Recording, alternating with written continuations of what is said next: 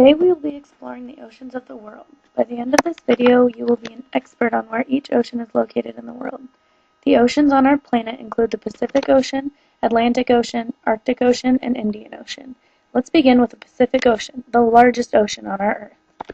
The Pacific Ocean is located between North America and South America, and Asia and Australia.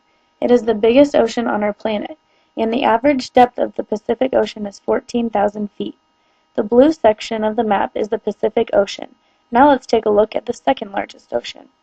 The Atlantic Ocean is located between Africa, Europe, and the Western Hemisphere.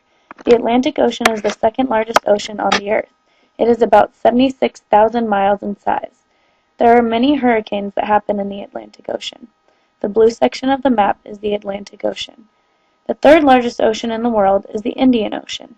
The Indian Ocean is located between Africa, Asia, and Australia. The Indian Ocean takes up only 20% of the area of oceans on our planet. This is also the only ocean named after a country. The blue section of the map is the Indian Ocean.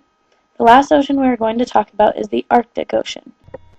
The Arctic Ocean is the smallest ocean in the world. The Arctic Ocean is between Europe, Asia, and North America. Not only is this ocean the smallest, but it also is the shallowest of the four oceans.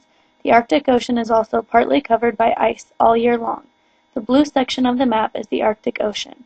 After learning about the oceans, you should be able to identify where the Pacific, Atlantic, Indian, and Arctic Oceans are located on the map. Hope you enjoyed your tour of the oceans of the world.